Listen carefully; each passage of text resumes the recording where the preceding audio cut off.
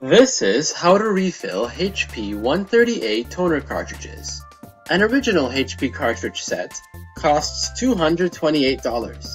Let me show you how to refill your cartridges and cut that cost by 75% using an inkowl toner refill kit.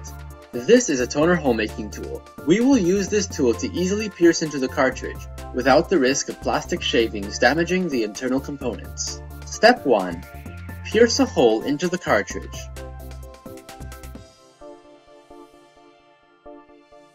Step 2. Empty out all the old toner. This is important because if you have two different toners in the cartridge at the same time, your print quality may be compromised.